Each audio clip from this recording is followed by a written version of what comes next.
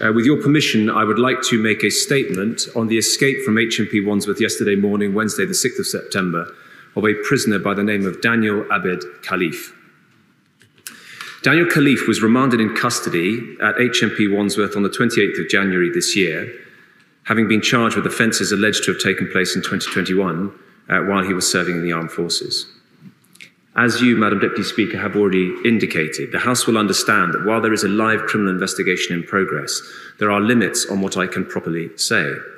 Daniel Khalife will be caught in due course and will face a trial. Nothing should be said in this House or elsewhere that might prejudice those proceedings. So let me assist the House with what I can say. At approximately 7:30 yesterday morning, a vehicle which had made a delivery to the prison's kitchen left HMP Wandsworth. Shortly afterwards, local contingency plans for an unaccounted prisoner were activated, and in line with standard procedure, the police were informed. The prison was put into a state of lockdown while staff attempted to determine Daniel Khalife's whereabouts. The vehicle was stopped and searched by police after the alert was raised. Strapping was found underneath the vehicle, which appeared to indicate that Daniel Khalife may have held onto the underside of it in order to escape. The search is underway. His Majesty's Prison and Probation Service are giving every assistance to the Metropolitan Police's operation to recapture Daniel Khalife and return him to custody. As has been made clear by the Metropolitan Police, there is no reason to believe he poses a threat to the wider public.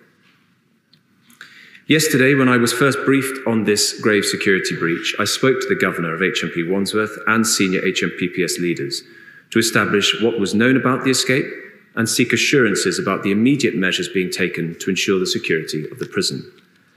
I made clear then, and I reiterate now, that no stone must be left unturned in getting to the bottom of what happened. Who was on duty that morning? In what roles? Ranging from the kitchen to the prison gate. What protocols were in place? Were they followed? Second, I have ordered an investigation into the categorization decision by HMPPS. Were all relevant matters taken into consideration in determining where in the custodial estate Daniel Khalife should be held? In both cases, I've asked for the preliminary findings to be with me by the end of this week, and an assessment will be made then about what can properly be put into the public domain. I have also decided there will need to be an additional independent investigation into this incident, and that will take place in due course. I want to turn, Madam Deputy Speaker, to the wider prisoner cohort held by HMPPS. In light of these events, I've ordered two urgent reviews. First, into the placement and categorization of everyone held in HMP Wandsworth, and second, into the location of all those in the custodial estate charged with terrorism offences. Let me turn now to the issue of prison security.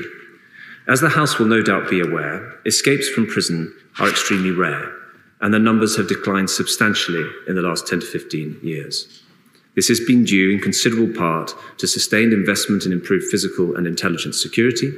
That includes investment of £100 million in the period since 2019 on measures such as enhanced gate security with X-ray body scanners, which has driven up the fines of drugs, weapons and other contraband, including tools that could be used to aid in escape from prison.